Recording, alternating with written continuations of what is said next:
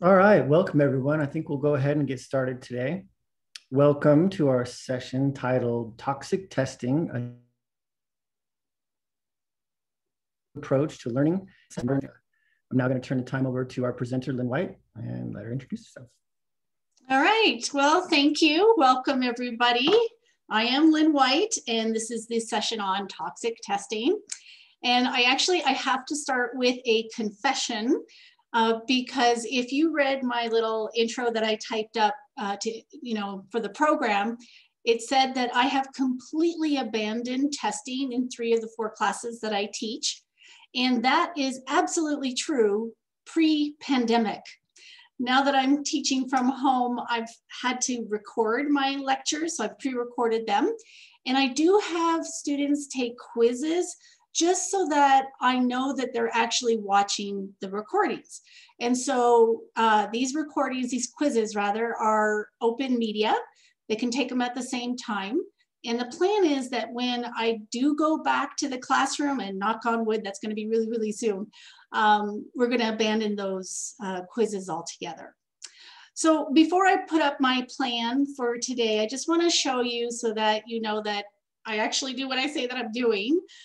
This is my health psychology class, and you can see that I do have quizzes now, but those will be replaced. And so actually this semester, I've got 70% of the assessments, the graded assessments, are not related to any type of quiz or test whatsoever. And again, there's 30% here, but that will disappear after the pandemic. And then this is another class I teach, stress and pain. I know I get all the fun stuff. And once again, I do have some quizzes, but that'll again disappear. And then everything else that I do is not test or quiz related. So in this class, it's 65% that's not test or quiz related this semester. Okay, so let me just tell you a little bit about the plan. I'm going to take the first 15 minutes to just give you an overview of toxic testing, how I define it and why it's good or not good. I'm going to go through my process of creating some test alternatives, and then describe an example of a non-toxic alternative. And then that'll leave us with 15 minutes for Q&A, and I'm gonna have like a guided activity. So if you've got something you can write with, a laptop or pen and paper, but just something, because at the end, I'd like us to share some ideas that we've come up with, okay? So I know Robbie's gonna be monitoring the chat. I'm really bad at keeping track of chats and what I'm saying and everything. So we're gonna address any questions you have at the Q&A if that's okay with you guys. All right, so first of all, what is toxic testing? I bet some of you already have an idea of what I'm gonna say here, but it's basically testing for facts, and more facts. That is their memory for facts. I think we got in the habit of doing this because it is really quick and easy to come up with an exam that just and only tests facts and not what students can do with those facts. And it also really, it satisfies the stakeholders, but it leaves very little in terms of what we're doing for student development and growth. In fact, I bet if you were to meet up with one of your students 5 years from now and say, what do you remember from my class? They're likely to, you are likely to get met with a blank stare. In fact, I don't even think you need to wait 5 years, wait 5 weeks. At the end of the semester, 5 weeks after, ask a student, what do you remember? Same blank stare. And that happens in classes, I think, when we are just testing, teaching facts and testing for facts. And so that's what I define as toxic testing. So I just want to make a couple of key points about toxic testing before we look at some alternatives. So number one, our world and its problems have evolved, but our assessment strategies have not. Toxic testing is not training students to be creative, innovative, analytical, and solution-focused thinkers and doers. And I want to put emphasis on the doer part. And speaking of which, I think we can do better. Now, at some point in our history, it was probably very necessary, required for students to learn a lot of facts and retain those facts. But very arguably, the world is very different today. And that type of engagement and that type of requirement probably isn't as necessary. So number one, our tools have changed.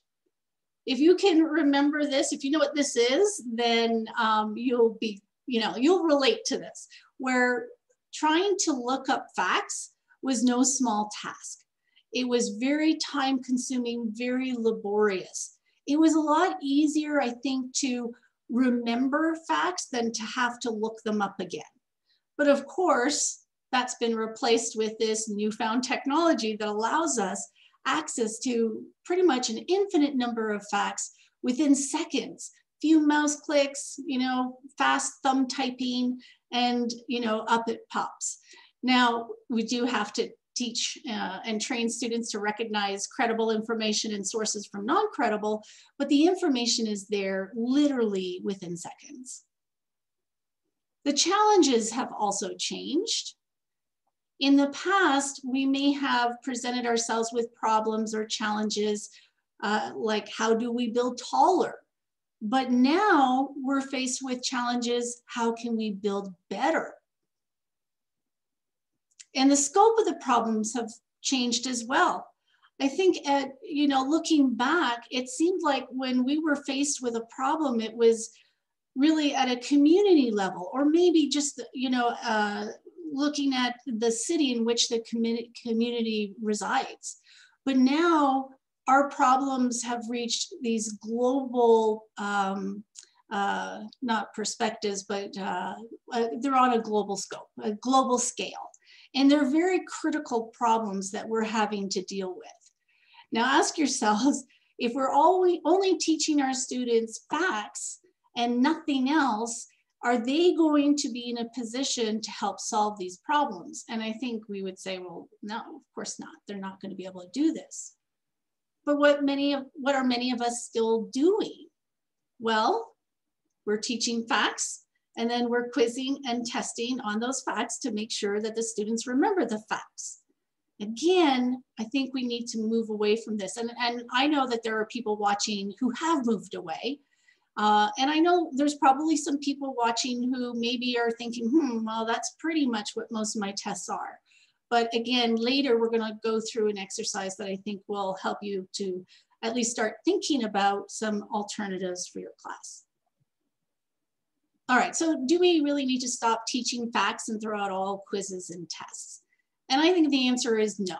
There are some disciplines, some topics, some areas where knowing the facts is extremely important. You can't move on if you don't remember these facts. But it's the what, when, how, and why that are important when it comes to, what facts do I teach? How do I assess those facts? So testing should be a means to an end and not the end itself. I don't know if any of you have read this book. It's called Creating Wicked Students by Paul, and I'm not sure how to pronounce his last name. I think it's Hansted. But anyways, he defines wicked students as those people who can solve wicked problems. So wicked problems are those where the variables that are creating the problem are constantly changing, and therefore the solutions to those problems also need to constantly change and evolve. And so he basically says that unless we're creating wicked students, we're not going to be able to solve the wicked problems. And unfortunately, most of the problems, the real significant problems that we're faced with right now, fall into that category. Now, many decades ago, we probably were very satisfied if we could say we are graduating competent and effective employees. And then I think we moved away from that and said, no, they got to be outstanding employees. That's who we need to graduate. And then more recently, we're saying, no, that's not right either. We want them to be the managers. but I bet you can think of people who are in a managerial position and you would not call them wicked, all right?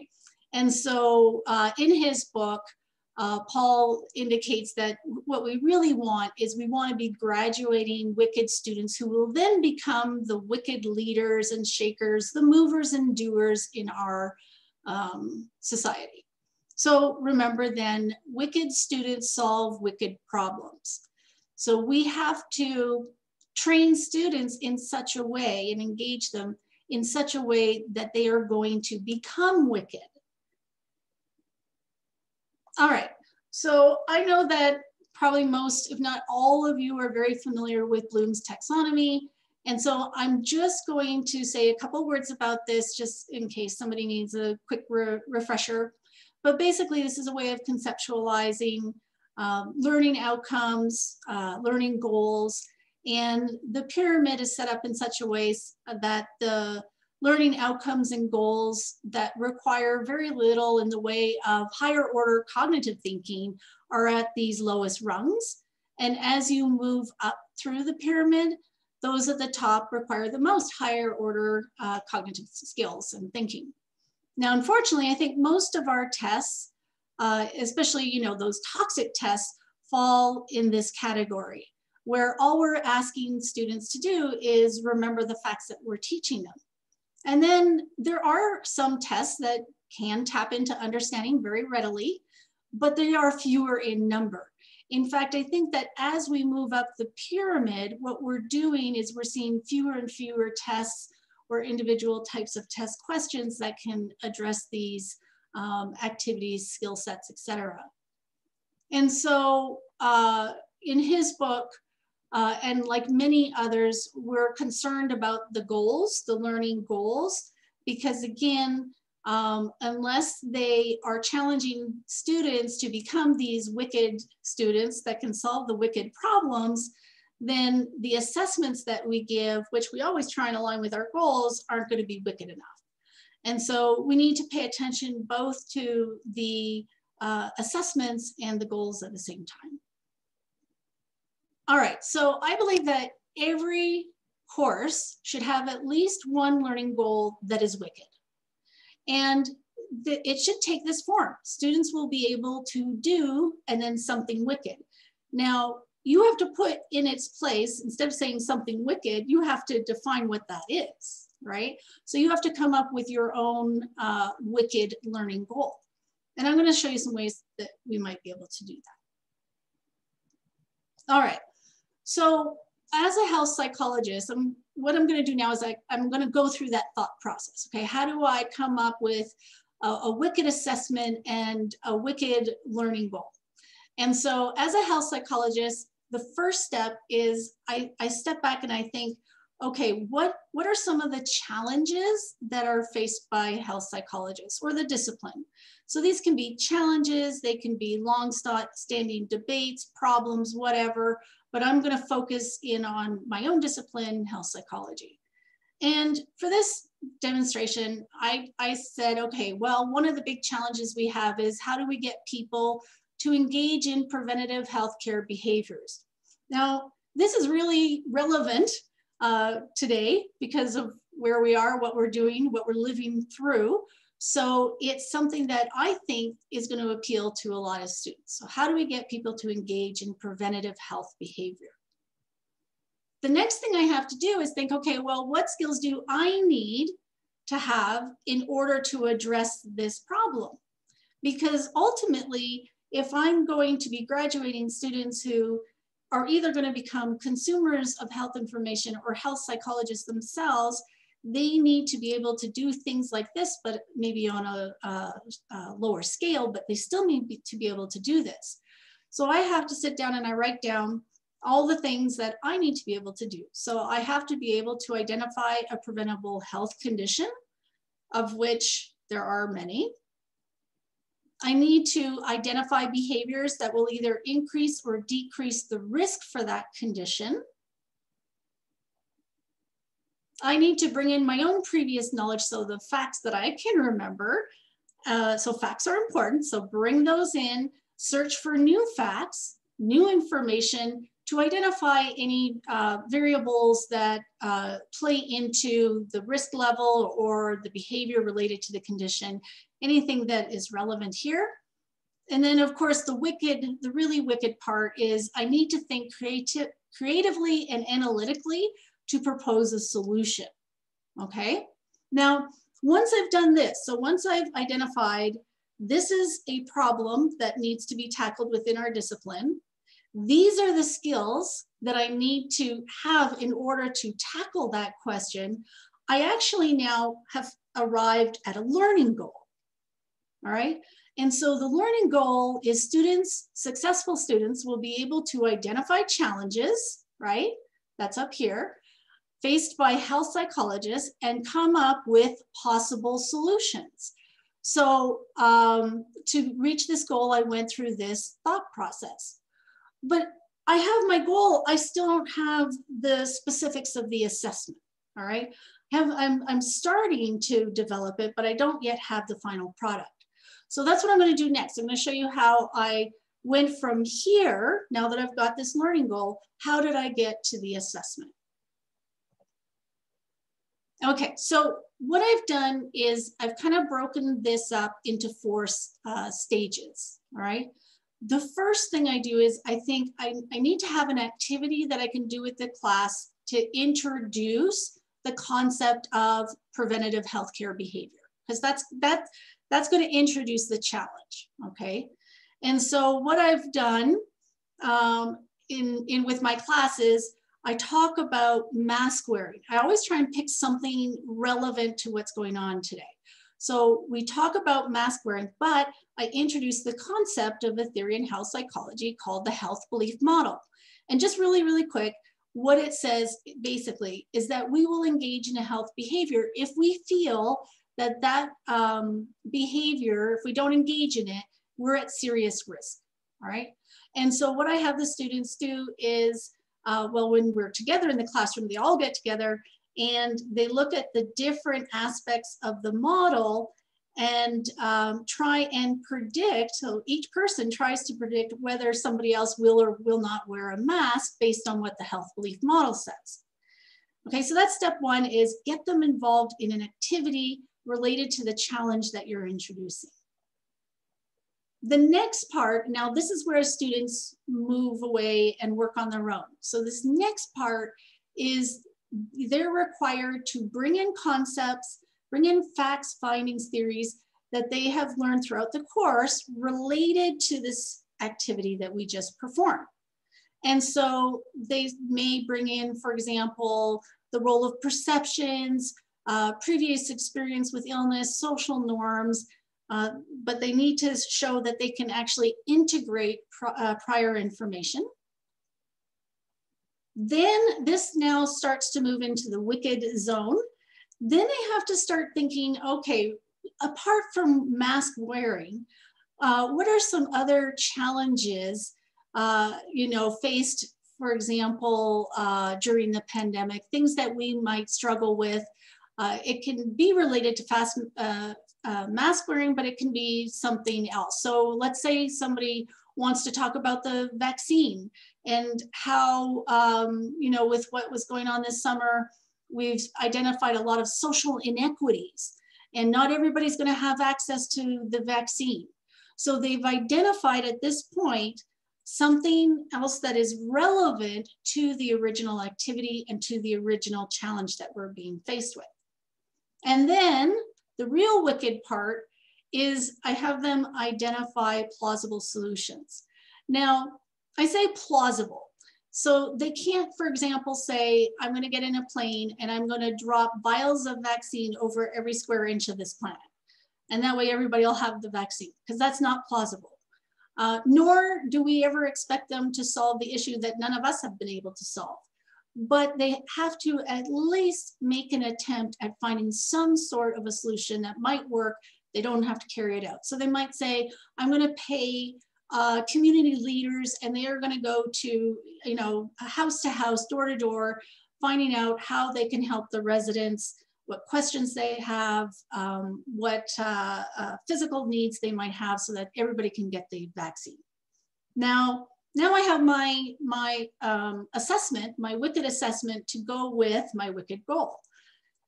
Now, just about everybody can get through that first part where all they have to do is bring in related concepts. So that's the easy part. And pretty much everybody is going to get to this next level too, where they identify a relevant related social issue. So these issues go kind of hand in hand. They're certainly connected. And then the A category, well, this is where you're going to get a lot of student complaints, because this is where they're saying, you know, this is too hard. I can't think of anything. You shouldn't make it so difficult for me to get an A, etc. Then you'll have other students who'll be like, oh my gosh, thank you for pushing me. This is awesome. But regardless, we have to push this hard if we really want our students to be wicked. All right. Okay, so this is where I'm going to pause before we actually try this ourselves. So if there are any questions, this would be a really good time maybe for you to ask questions.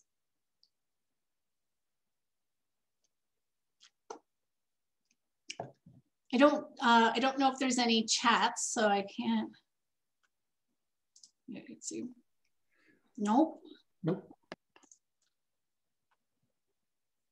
All right, so no, hold on a second. Don't have, okay, good. All right, so what I would like you to do, again, if you have something maybe that you can write with, that would be awesome. Hold on, my slide froze here. Okay, so first of all, step number one, write down a course, something that you teach. And it doesn't, you know, doesn't necessarily have to be your favorite, or just something that you want to tweak a little bit. Okay. All right. Take a few more minutes here and identify present, you know, important day challenges faced by your discipline. These can be long-standing debates, maybe. Nature versus nurture, I don't know.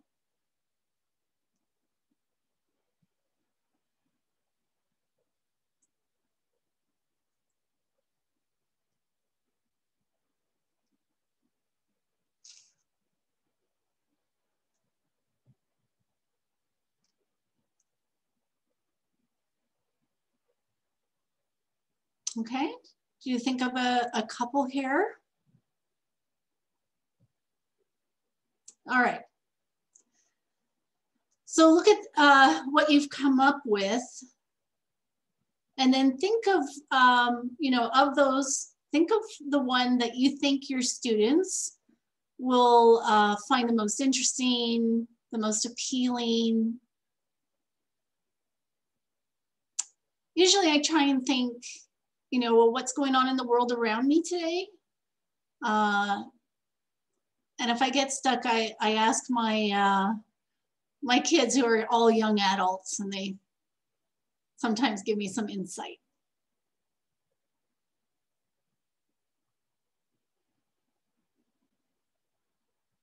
Okay, hopefully you've got one. All right, now write down a list of skills that you know, as a professional, what would you need to be able to do for you to start addressing this problem? All right, so addressing this challenge, this debate, this whatever. Now, there's going to be, I'm sure, skills at the micro and macro level. Right now, just work on macro level skills. Later, you can fill in the micro level. And the ones, by the way, that I showed in the previous slides, those skills I consider be macro level skills. Micro level skills would be like, for example, do they know how to do online search for peer-reviewed journal articles, for example?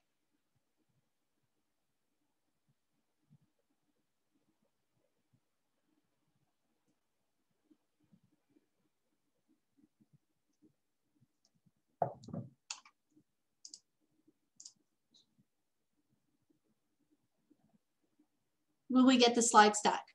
I'm sure there is a way that that we can do that. Robbie, I think, right? Are you listening? I'm here. Can they get the slides? Is there a way to get people the slides from this presentation? Sure. I'm sure if you send them to Travis or anyone, we can get, they can't from Zoom, but these are recorded so they can watch them. And I'm sure we could figure out a way to get them to people. Okay. Well, and the other thing is on the very last slide, I have my, oh, I don't have my contact. I'll put it in the chat, my email, and you can always email me. You can upload it in the files area in the chat. Okay, do you know how to do that, Robbie? Yeah, that's a good idea too. Can you take care of that? You have to do it. I can't do it because you'd have to have the slides and then share it as a file. So there on the chat, you'll see that there's a bottom right next to 3 little dots. You can click on that, click on the file, and then share it with everyone. Oh, but that's only saving the chat. Oh, it will share a file. See the little. Oh, okay, I got it. Okay, you guys still work on your skills here. Let me just upload this. Thanks, Mohammed, for that.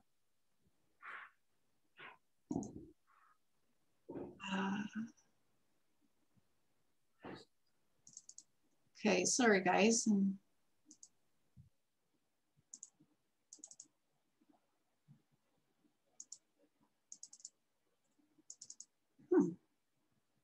Oh, that's right there, sorry.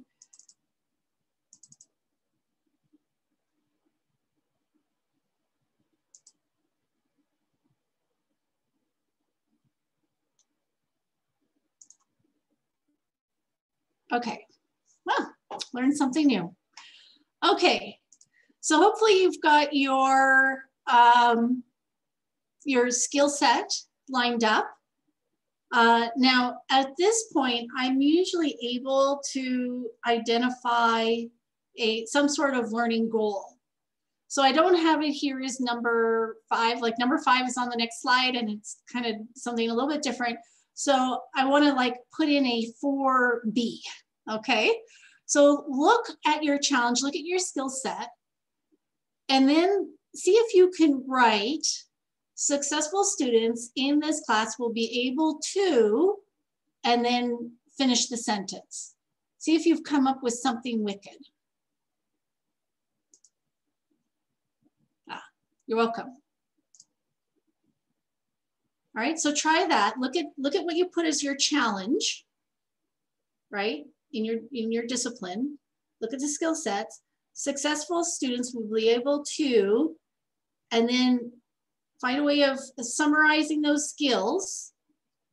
Okay, so your skill sets. Successful students will be able to perform these skills to, and then state the problem. Right? To identify ways of changing preventative health behaviors or whatever. Okay, so you should have something that's very close to the goal that you want.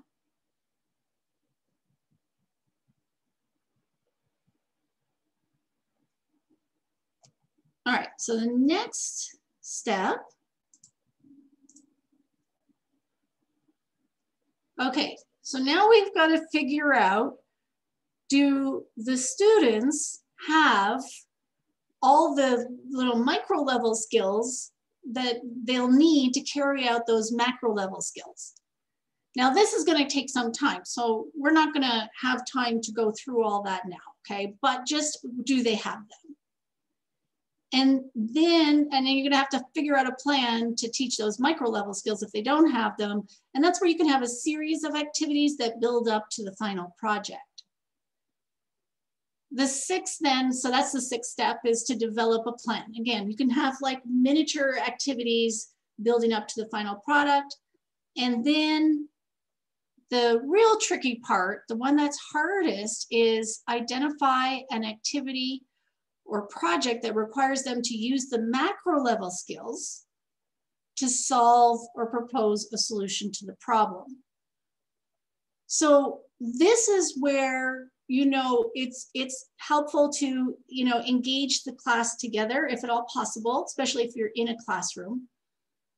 Get them to use the skills that you have just identified on the previous slide, the macro level skills. And the end goal, though, is that not only are they going to have to use these skills, they're using it for real meaningful purpose that we consider wicked, you know, which is solving a wicked problem. And so this is the point where, again, you know, this is very discipline specific, topic specific, but remember what you're trying to do is get them to actually propose a solution to the problem that they've been that you've helped them to identify. Now, let me just say, okay, so you should now have wicked goals and some sort of an idea for an assessment. Oh, I thought I had something in the chat. Okay, so I want to tell you just a little bit about my experience with this, and then maybe we have time, we can share, you know, what you guys have come up with. But it is a little bit of a bumpy ride. I gotta say, it's a lot harder doing this than writing exams, you know, that are multiple choice, factual type exams. It is far more rewarding. I find that the good students, they love this. And the students who are just like, all I want is, you know, I just want to get that class and get it, you know, I heard it's easy. Well, it's, you know, not now, it's not easy. All right, so it is going to be the case that students will find this difficult, especially that last step when they're proposing a solution. All right, they're not all going to get there. Especially with the early activities and the early assignments. So I tend to weight those a lot lower than I do assignments later on in the semester when now they've had a little bit more training and experience. Nevertheless, be prepared. Students, some students, they just don't, you know, you try as much as you can to show value added and everything, but you will get some backlash, at least that's been my experience. And some of us will complain too, because again, you know, every semester when it comes to grading finals and everything, you know, final projects, I keep banging my head against the wall going, why did I do that? But then I remind myself how rewarding this is. And not every goal or assessment needs to be wicked. And so I started off with just a couple in every class, and it's grown since then, but I don't have this for every assessment because it is hard for some students, and I don't want them to get very, you know, too discouraged if they can't reach that last level. That's okay. You know, they may not just be prepared for that yet. And I don't want them to feel somehow inferior because they couldn't think of any solutions. I have my own website where I put everything for my classes on this website. SEU doesn't allow us to have faculty websites within their server, but we can have outside resources. And so I've put everything for my classes here, and you're more than welcome to look around, get ideas of some of these assessments. Some of them are assessments in the making, so you don't see the most current version that will go up in the summer and then the fall. But yeah, what time does this end again? I'm sorry.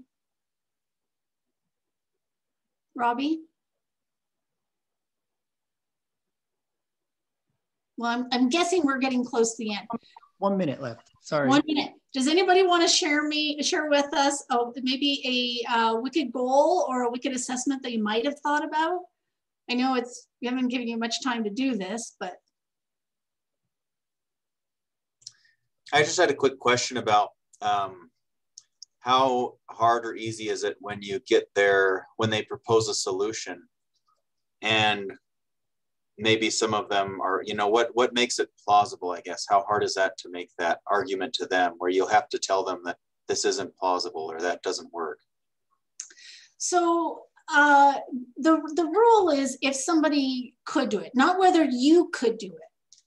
You know, maybe you don't have, you know, don't have the technology, don't have the money, the connections. That's not important. It's whether somebody else could.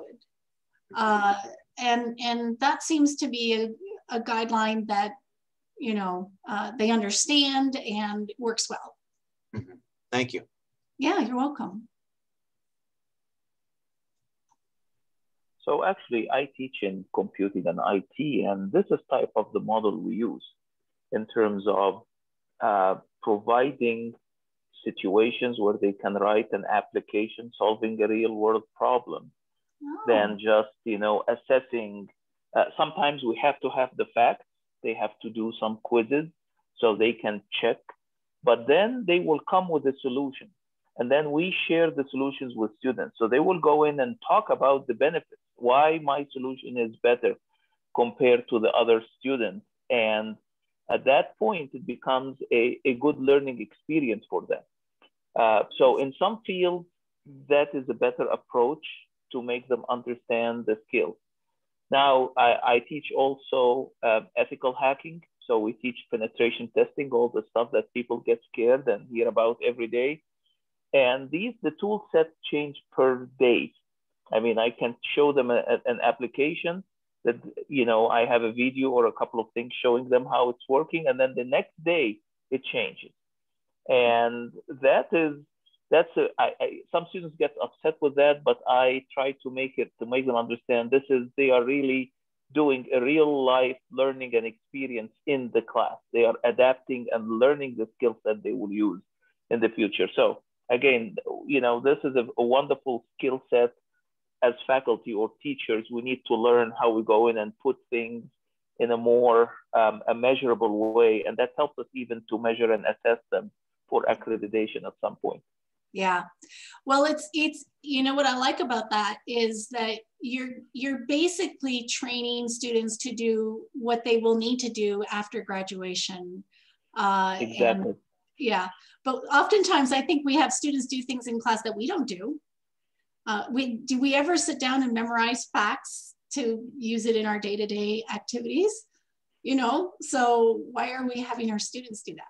I mean, again, some facts are absolutely essential to know, but I think there's too much reliance on, you know, got to push the facts, remember. It's doing is really important. Yeah, and we tell them there is nothing called an ultimate solution.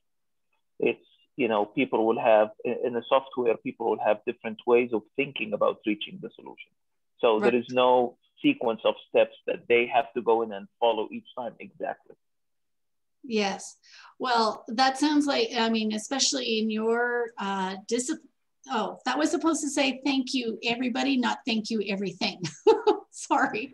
But it does sound like you've got a very wicked discipline. The problems and the solutions are always changing. So that's very interesting. Thank you for sharing that. So I think we might be close to being out of time or out of time. Any other quick questions that I might be able to answer? No? Well, thank you, everybody. I really appreciate you coming to this session. And I hope that it's helpful for you. All right.